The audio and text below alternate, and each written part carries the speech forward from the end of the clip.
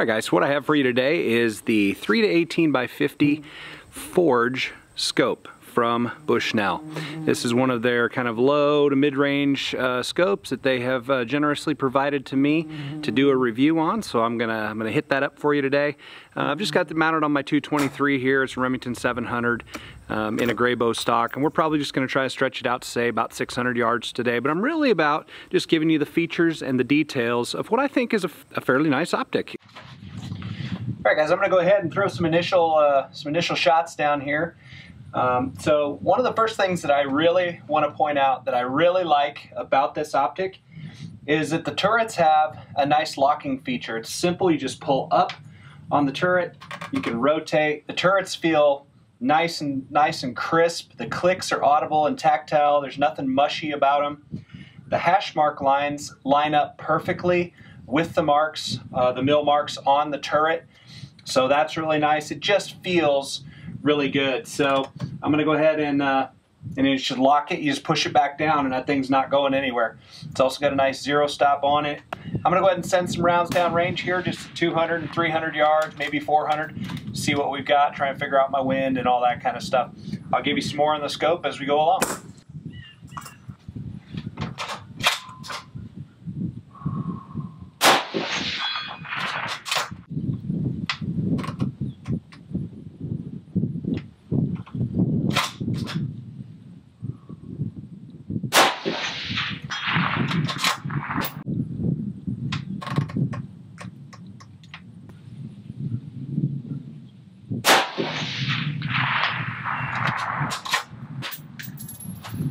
Easy peasy, guys. This is a 223. I'm shooting the 69 grain federal gold medal match.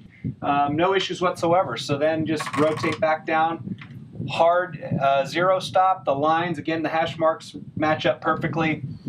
Parallax is easy to use, accurate. Doesn't take a lot of cranking in order to get your adjustments. You know, on some scopes, you turn it just the tiniest little bit. It's got such a short, tight parallax that it's hard to get just where you want it. This has got a nice forgiving sort of window with which to tune it. So really nice. Glass is good and clear. I'll give you some more details as we go. Geez, getting absolutely hammered by those little ladybugs, those little beetle bug things that come out and try to find the hot sides of your building, you know, up in the corner of your house, and they just like take over everything. I'm getting swarmed, man, and I don't like it. I need like a can of bug spray or something everywhere. That and the little floating spiders that come through in the air right at this time of year. I mean, you can just see them. You look out across and there's like floating webs everywhere, and these tiny little spiders that get, whoo, calming it down for y'all. Gosh dang it. Anyway, the Bushnell scope, that's why you're here, right? So I've shot this a little bit, 200, 300, 400 yards. No big deal. It's perfect on this 223 Remington 700. Really performs well. You know, out to 600 yards, what I'm using it for today.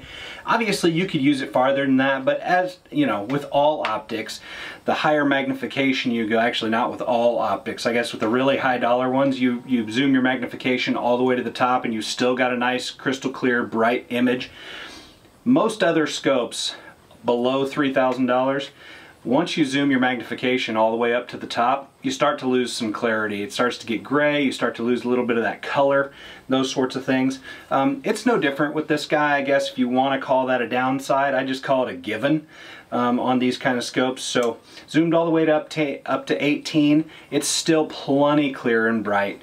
You start to lose just a little bit of detail around the outer edge, but that's going to be expected on a scope of this dollar range. Now, the features, I think, are great. So you've got 3 to 18 by 50, plenty of objective lens to get good light in there. You've got plenty of magnification for just about every range that you need to deal with in PRS style competition. Obviously, you might like to have a little bit more. It's perfect on a gun like this. Say you want to put it on a mid-range, kind of a DMR style gun like an AR, or you want to put it on a shorter barrel 223, kind of like this, use it for hunting, maybe use it for plinking out to say 600 yards, 700 yards. Guys, it's the perfect scope for that, okay? You've got zero stop, You've got first focal plane, you've got mill adjustments, you've got locking turrets that are tactile, audible, the hash lines match up perfectly, you've got parallax adjustment, all for a great price point. I really don't see a whole lot of downsides to this optic. I'm telling you, I think this scope is worth the money. I think it's got a great feature set. It's from a trusted company in Bushnell. I give it 2 thumbs up. Scale of 1 to 10 for what it's built for in the price range, okay? Scale of 1 to 10, I'm giving it a solid 7. Hit us up again soon for another great video from Precision Rifle Network.